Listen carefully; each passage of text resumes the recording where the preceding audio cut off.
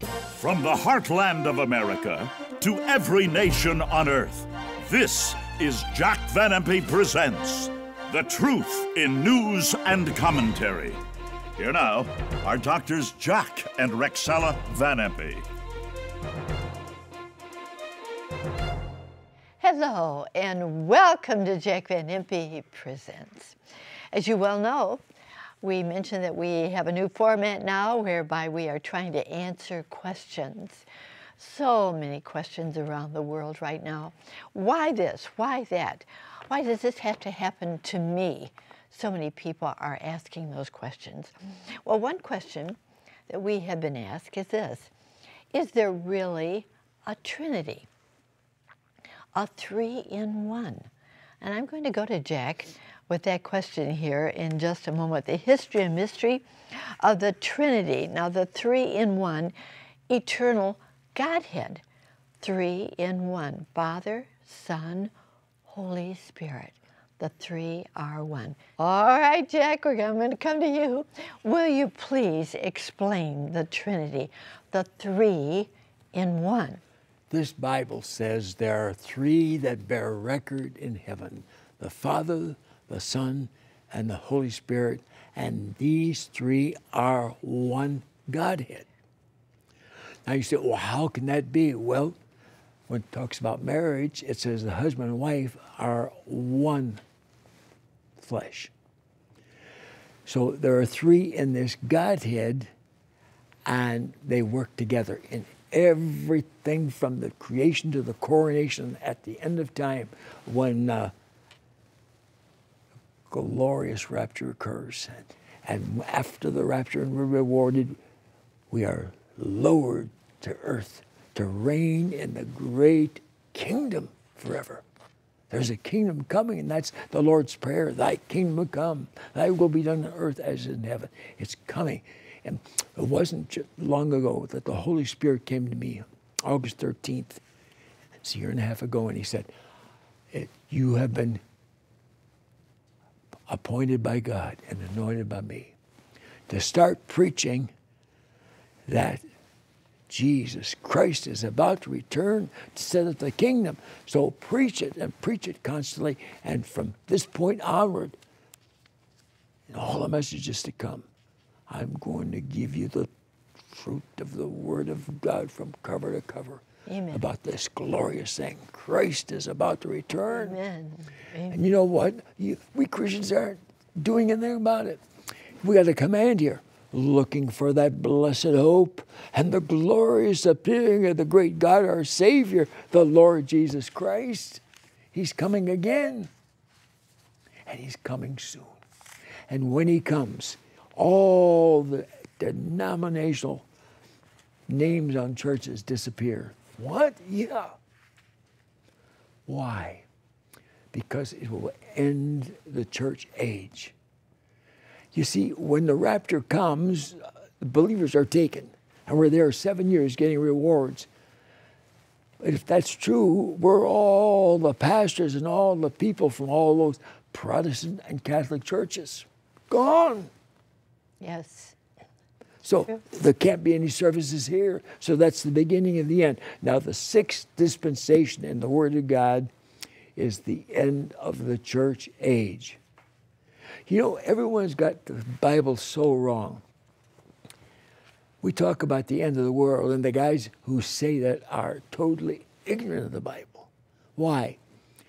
11 times now, these guys have come saying the world's going to end on certain day. They made fools of themselves. It didn't happen. And then just recently, September 23rd, we had number 11. It didn't come again, and it's never going to come. Why? Because I've got a Bible that repeatedly says it is a world without end. Now, how are you going to get with all this baloney about the world ending? It's not going to. Now, you know the Lord's Prayer, thy kingdom come. Thy will be done on earth as it is in heaven. Give us this day our daily bread, and forgive us our debts as we forgive our debtors. Lead us not into temptation, but deliver us evil. Now, for thine is the kingdom, the power, and the glory forever Does that sound like the end of the world to you? What does it say? Forever. And forever is forever. This world is never going to end. Never. Amen. For millions of years it's going to be here. Oh, I'm telling you, we're living in a glorious time, as we're going to see as we progress. All right, Jack, I'm going to pick up on what you said about the world, But who created the world? We're going to be talking about the United Trinity creating the universe, the United Trinity creating the universe. Let's just see what is out there for a moment here, please.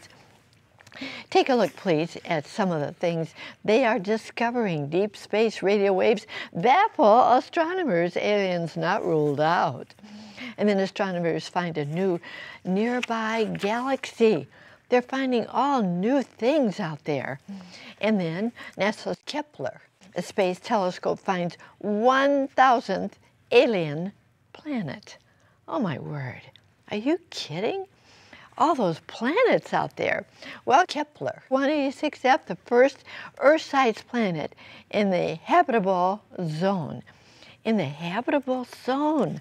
I can't believe what is out there, friends.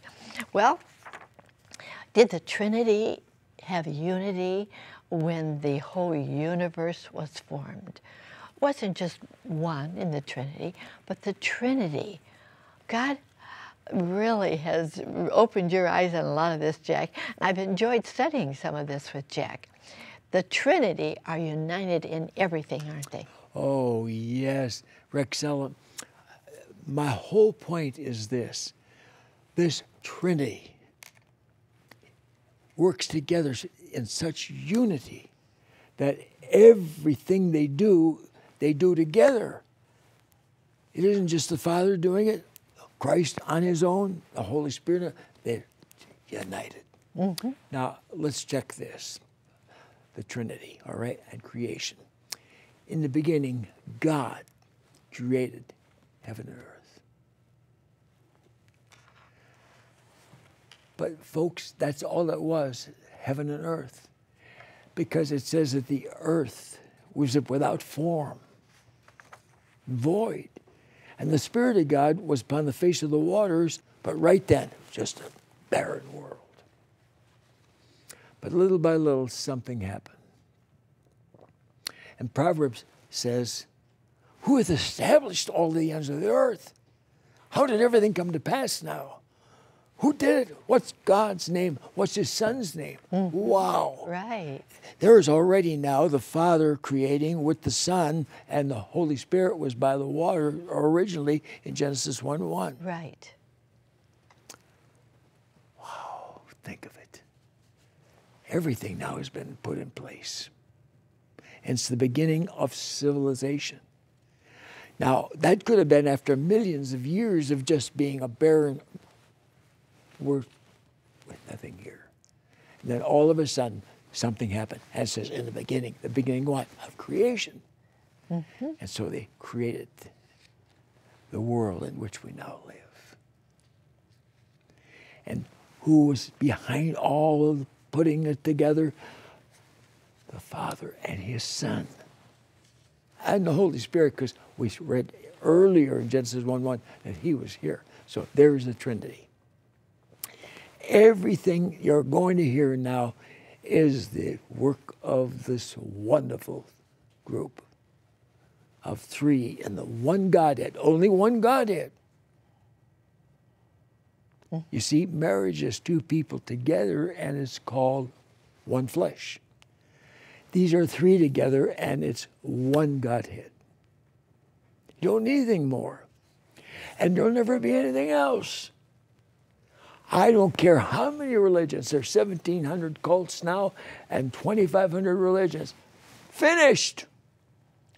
At the sixth dispensation, when he wipes out all the religious groups to start the kingdom. Something new and wonderful. Now, you say, why would that be? Because he has 10 commandments, not 10 suggestions, as we've been doing the last few weeks. And the first one is, thou shalt have no other gods before me. The three of us are the one eternal Godhead, and nothing else can ever exist. Impossible. They will be false cults. They'll preach damnable doctrines. Doctrines of devils. It's here, ladies and gentlemen. 2 Timothy 4:2 says, preach the word, be instant in season, out of season, reprove, rebuke, exhort with all long suffering and doctrine. Why? The time will come when they will not endure sound doctrine. Don't want to hear it. Forget that Bible. Now, give their ears to teachers who will tickle them with fables, damnable heresies, doctrines of devils. It's here, ladies and gentlemen. We're now down to only 36% of the people who used to attend churches on Sunday. When I started out Rick Seller, we had revival meetings. I had 800 of them just in this country. It got so big, I had hundreds of invitations. Revival, revival. Men were on fire for God. I had 234 citywide crusades with 10,000 pastors sponsoring them and 50 million attendance. It's finished. You can hardly ever see a place anymore that says revival meeting. And I'll tell you what is really sad. Do you see your pastors on Sunday morning having altar calls? If they don't, shut your door, you hypocrite. God says, go into all the world and preach the gospel to every creature. And when we have the rewards passed out, he has the soul winner's crown, and millions are going to stand there and never having won a soul. Oh, you're going to be ashamed. Ashamed. We're to win souls. And I am so fired up for God. I've seen, I tell myself alone, 1 million souls saved in our meetings. Now, I was hesitant of any great number, so I said, I'm starting right now because of what the Holy Spirit did on August 13th, a year and a half ago, when he came and said, you've been appointed by God and anointed by me to be the last great prophet that's going to bring millions to Christ. And first of all, you have to find a way to reach every human being. Oh, Roxella. Yes. What a job it's been. Mm-hmm. Well, I got on with the great crusade group I was with, and they used to run me. He said, I'll help you. They got busy, and they got me on every major radio station and on all the television stations across the world. And the last report was, Jack, you are now reaching every human being in 247 nations. And that's 7,600 million per week. Wow. But you know, I'm also on YouTube, and that's free, and they run 2.5 billion. So now I got 2.5 billion more than I need because there are only 7,600 million on the earth. And Jack Van Impe, a little boy that came from Belgium, he was born in this country with Belgian parents. He spoke the Flemish language, never knew how to speak English, and in grade school he went and hid in bushes for a while because he couldn't communicate with the kids. But he raised me up, and the churches opened up across America, and the consuls and teachers of all the great universities that this man deserves, doctor's degrees, and I've received 16 of them. 16. They said, why? I have memorized this word from cover to cover. Cover to cover. I have gone through it in my work 40 times. 40 times I have gone through this book from Genesis to Revelation. I didn't memorize all the things about the stories, but I did 21 of the 30,000 verses. 10,000 were stories. It's better just to memorize the doctrines. And I have. Amen. Honey, Amen. even now, after my coma, I came home, I didn't know anything anymore. All the verses were gone. And all the doctors said, his mind is gone. He'll never preach again. But God had a plan for you, Jack, and he brought you back. And now, as you mentioned, you're preaching to millions around the world. But and thank the Lord, you have a message for this horrible message. We are right now where the Trinity created the universe and also created mankind in Genesis 2:7. But mankind wasn't so good. You know, Adam and Eve, they fell. And so God gave, of course, Moses the 10 Commandments. And the children of Israel didn't really follow the 10 Commandments that much either.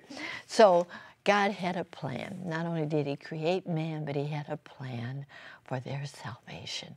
Now, did the Trinity create the plan of the Savior of the world? I would like for you to see a picture. I love connecting with that, Jack. Yeah. Just love it. Here we are, Mary. Oh my, a virgin. This is a sweet picture. Almost saying, how can that be? I know not a man. That's what she said when God told her that she was going to have the baby. Well, thank the Lord, God had a plan, and the plan was created by the Trinity. Correct, Yeah. Jack? And the reason God had to do what he did is because there wasn't a human being on earth that hadn't sinned. All have sinned and come short of the glory of God, short of it. So he had to do something different. He said, I can't put any man in there. There's not one man upon earth that doeth good and sinneth not. And if anyone prays that they're not sinners, they're calling me, God, a liar, because I said all have sinned. So what do? We've had the Jews, sincere people, but because they turned against Jesus, in John, the gospel calling him a sinner, said, you are born of fornication. Sin, sex, no. None of the Trinity has sex. They're holy beings. Anything to do is create. So there's a virgin called Mary. And God says, Mary, you're going to bear the Son of God, Jesus. She said, how? I don't know a man. You don't have to. God's going to create a special thing in your womb, a miracle. And his name is going to be called Jesus. But while he's in your womb, he's also called Emmanuel. Why? God with us. God in your womb. And the Holy Ghost shall come upon you, Mary. And that holy thing which shall be born you shall be called the Son of God. Now, here's Christ on earth. Only members of the Trinity, three. Two are spirits. Christ was a spirit, became flesh. But he was first called the Word because he would be the one that communicates with the public. So now he's communicating. He's here on earth. He's preaching. And one day, his blood is shed. Animal blood couldn't do it. The Jews had created that. And God says, it's not possible blood of animals can wash away sin. Only cover it. And because it's covered, you Jews can't get to heaven. It has to be taken away. And the Lord Jesus appeared after that birth and said, I am the Lamb of God who takes away the sin of the world. It's only been covered. Now I'm going to take it away. And he went to that cross.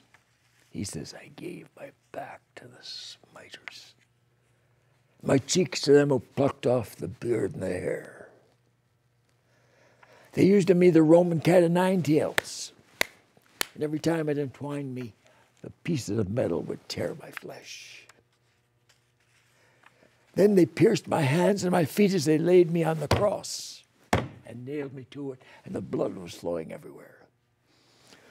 Ladies and gentlemen, you say, oh, I'm going to get to heaven by my good works. No, you won't. Not by works of righteousness which we have done, but according to his mercy. He saved us. There's only one way to be saved. 804 times. It's Jesus. 804 times? Yeah. 400 says Jesus is the only way. I'm the way, the truth, the life. No man can come to the Father but by me. And then another 408. It says, it's his blood. The blood of Jesus Christ cleanseth from all sin. And millions have come to Christ by trusting in the blood. And there's only one way you're ever going to get there. It doesn't matter what the Muslims teach or anyone else teaches. No other gods. Commandment number one. And there's only one way. The blood of Jesus. Forget all the other religions. They're all going out of business after the rapture. And even the churches of Christ are going out of business. When we're raptured, there's no one here for 7 years to hold meetings.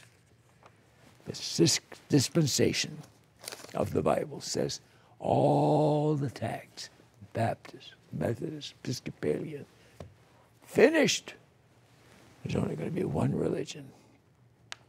And it's Christ has been with his people at the rapture. They've missed the greatest war of history. Now it's the end of that war. It's the battle of Armageddon. He comes back with his people. He cometh with clouds. Every eye shall see him. You know where he comes? Not to Rome, Jerusalem. He has always loved the Jew. He loved the Jew so much that he said, Israel's the apple of mine eye. Israel is my fiancé. Israel is my wife. He used those terms of love in German. And he said, I'm going to give Israel an everlasting name. And that name is where my kingdom's going to be set up forever and forever and forever. And there's never going to be an end. Oh, yes, Jack, it's so wonderful to know the Lord is coming back again. And are you ready? There's only one way to be ready. I want you to take a look at God's plan of salvation. I love this picture. In fact, it's hanging in Jack's office here at our headquarters. How wonderful. The blood of Christ cleanses from all sin. And here he is, coming back. Oh, my, to set up that kingdom. Amen. But you know something Jack brought out in the message today? He is coming in the rapture to take his children. If the Lord were to come today, would you be ready? Would you be forgiven of your sins? You can be forgiven of your sins if only you'll accept the Lord as your Savior. Will you open your heart to the Lord right now, ready for his coming at any moment? Pray this wonderful prayer, Jack, about accepting Jesus as a personal Savior. Will you do it? If you get ready, you come back with him to set up that kingdom forever on earth. Heaven transferred to earth forever and forever and forever. You know what you're going to miss out on if you don't come to Jesus. It's going to be a place where there's no more death, no more sorrow, no more hospitals, no more anything except joy. The earth will be filled with the fruit of the Spirit, love, joy, peace, long-suffering, gentleness, good, faith, meekness, temperance, as the Holy Trinity controls everything. Get ready, Father. Speak to that needy heart. Holy Spirit, speak to that heart. Father, Son, and Holy Spirit, work in that heart. Draw them, Father, to Jesus. Now, pray this prayer, Lord Jesus. I see you are the only way. The Bible mentions it 804 times. And your precious blood. And I'm trusting in the merits of your shed blood. No more am I trusting in myself. My good works could never do it. Your work has done it, Jesus. I receive you as my personal Savior now. I ask this, Jesus, in your holy name. Amen. Amen. Oh, did you pray that prayer? If you did, please write to me. I'll send you this little booklet. I say it every week. First steps in a new direction. The Lord will walk with you, give you peace in the troubled world that we're living in right now, and deliver you from anything you don't want there. First steps in a new direction. Our mailing address is Jack Van Impe Ministries, Box 7004, Troy, Michigan, 48007. Remember to ask for your free copy of the booklet First Steps when you write. Our address once again is Jack Van Impe Ministries, Box 7004, Troy, Michigan, 48007. And now I want to draw your attention to our wonderful offer of the week, the final 7 signs pointing to the fact that we could be the generation when Jesus comes. The final 7 signs. Now, this is Jack speaking. Born into Christ's return and the coming of the Oh, kingdom. yes, absolutely. For the generation. And he preached at a wonderful church. Well, yes, a combination of many, many churches in Lansing. 3,000 souls opened their hearts to the Lord. How wonderful that we can know that we could be that, seeing the final signs, and that we could be the generation ready for the coming of the Lord. Well, here is our announcer to tell you how you can receive it. Don't put it off. It's a wonderful, wonderful thing to watch and to know and to learn. All right, Chuck. Thank you, Rexella. Oh, my friend, to order, have your credit card ready and call toll-free 24 hours a day, 1-800-JVI 7777. To order by mail in the U.S., send your donation of $24.95 to Jack Van Impe Ministries, Box 7004, Troy, Michigan 48007. In Canada, send your donation of $24.95 to Jack Van Impe Ministries of Canada, Box 1717, Postal Station A, Windsor, Ontario, NINA 6Y1. Now, once again, here's Rexella. Thank you so very much, Chuck. And I just want to make an emphasis here, make the 800 number call right away. It will really, really help you to understand why 3,000 souls found Christ in one service. The final 7 signs, oh Lord, come quickly. So call or write, and we'll get it in the mail as soon as we hear from you. And next week, woo, Jack, you're going to be preaching on that. For the next 2 weeks, I preached this all over the world, 72 nations, every major city in America and Canada, millions saved, and every headline now, 2 weeks of headlines proving it's about to happen. We're the generation. Christ is coming. Oh yes, the Lord is coming very, very soon. And we pray that if you accepted the Lord, you will write and let us know. And we're going to be looking forward to being with you again next week. And don't forget, God cares for you, and so do we so very much. Bye-bye.